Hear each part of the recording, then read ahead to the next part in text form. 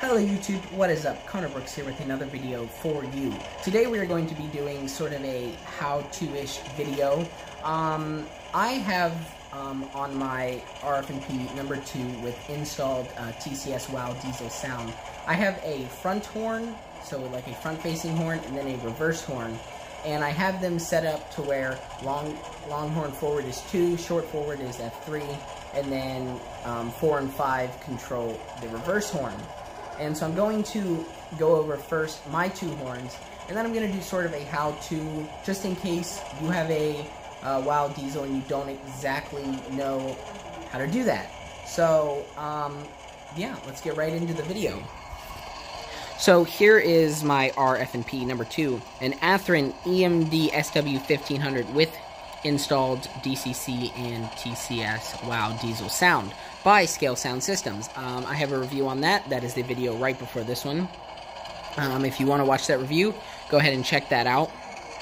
But as you can see, well, maybe if my head wasn't in the way, I have 2 different horns. I have a Leslie RS3L, and I have this one chime horn that actually came with the locomotive, which I describe on the review, but it was sitting on the mount that is right there by the cab windows, and I decided to move it since all 3 chimes are facing forward here.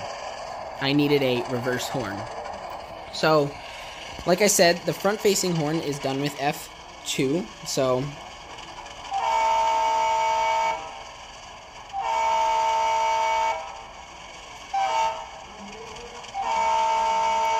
now, F2 is specifically set to where you hold it, and that's how long the horn goes for. Now, I don't know how to change that with F4, but it does not work that way. You have to push it and then turn it off by pushing it again, but it doesn't really bother me that much. But here's the reverse horn.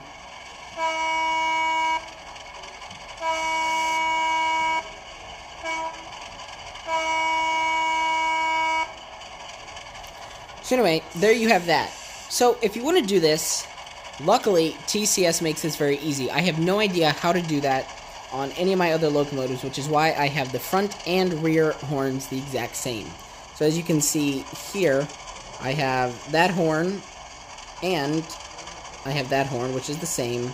And then you can't really see it because it's blue on blue, but I added a new horn to the front there, and of course I have the black added horn there, which you can't tell because it's dark on dark, but it's there. So anyway, the first thing you have to do is go into Audio Assist. And by doing that, you push F8 4 times. Night mode. Welcome to Audio Assist. Use button 1 to hear the sound programming options. Use button 2 to hear the lighting programming options. So, use button 3 to hear the motor control. Obviously, we are going to be options. doing sound, Use so you push F1. Use button 1 to adjust sound volumes. Use button 2 to map a sound. And that's exactly what we're doing. Use button 3. Use buttons 3 and 4 to select the type of sound you want. Use buttons 5 and 6 to select a specific sound. Then use buttons 1 and 2 to select what function button you want to assign the sound to. To remove the sound from the selected function, use button 7. Use button 8 to save changes. Use button 9 to return to the previous menu. Use button 0 to exit Audio Assist. Now, I know that was a lot, but I'll show it here. So, 5 and 6 is the sounds.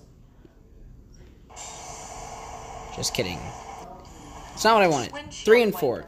3 and 4 is going through the sounds. So, we're going to specifically go to the horn. So, air compressor, air spitter, bell, brake relief, brakes, coupler clank, crew alert, direction change, dynamic brake, exhaust, forward sound, horn long. So, horn long. So now you can cycle through the horns. So let's say I'm going to be picking the reverse. Let's change the front horn. So, use button.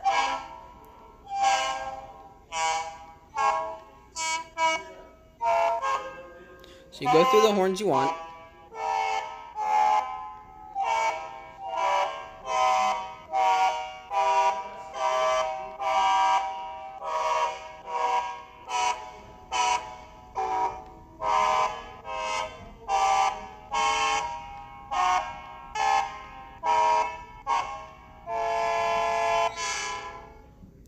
say I like that one.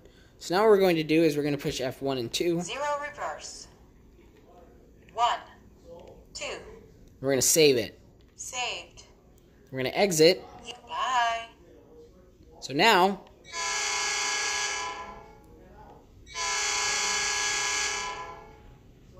obviously I didn't change the short horn.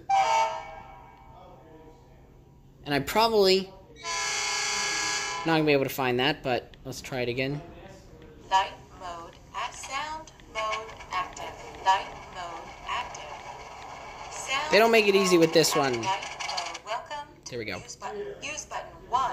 Use buttons 3. Forward sound. Horn. Horn. Quill. Horn. Short. Now, I had to get rid of the horn quill for this, but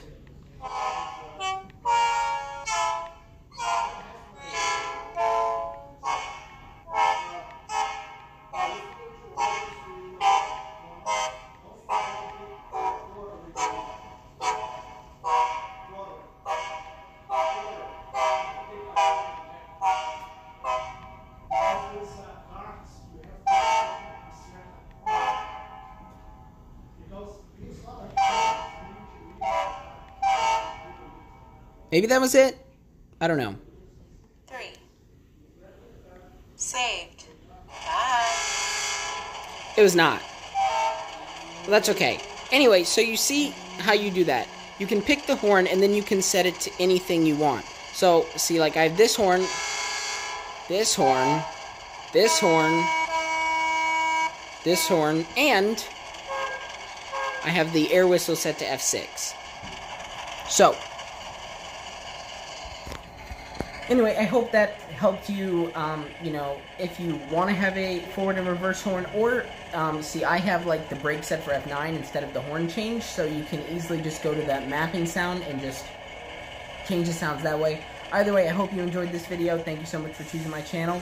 Have a great day. Bye-bye.